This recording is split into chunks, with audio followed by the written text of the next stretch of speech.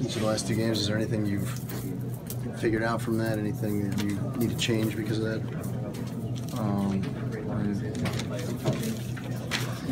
I don't know. One was in fast break when on Courtney Lee. The second was offensive foul on the screen, and you know, just to be smarter.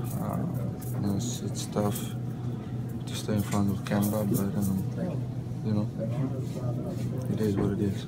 The last game, it was, like you guys said, a lot of open shots that didn't go in. But now, 2 games like this, how do you explain what happened to you guys up here in Charlotte?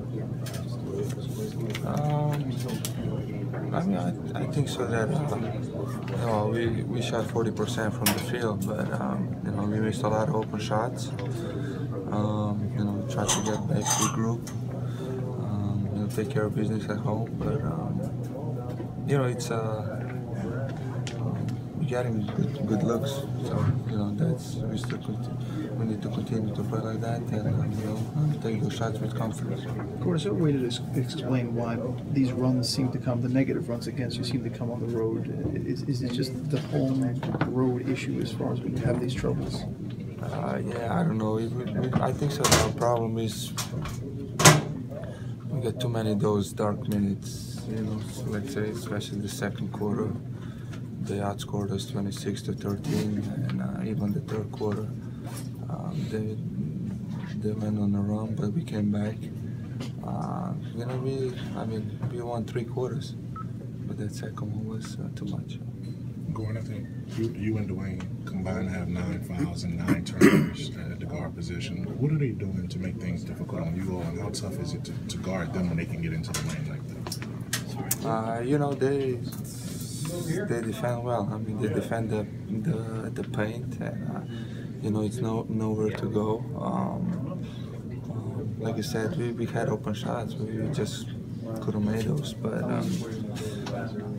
you know, they committed. Every time you play pick and roll, the big guys are really up, and you cannot do nothing. You need to pass the ball, but you know, then on the other side, I think so we given too much space in pick and roll. But if you don't give the space and you're up into them, you guys have been so much of a team defense team. Is there something they're doing that is sort of taking away the team concept, next man over, next man up kind of thing? It seems like when they're breaking the initial penetration, more so getting to the rim than we've seen sometimes this year. Is that a breakdown of the team defense? You know, when you defend pick and roll, our main goal is, you know, to try to figure out between 1 and 5. Mm-hmm. And you know, when they hit you on that screen, you always, you know, in the bad position because you're trailing. Right. So you know, then the second line of defense is the big guy, and you know, we need to do a better job communicating that and try to close those gaps so they don't see those, you know, those open elbows so they can penetrate. Is there any thought?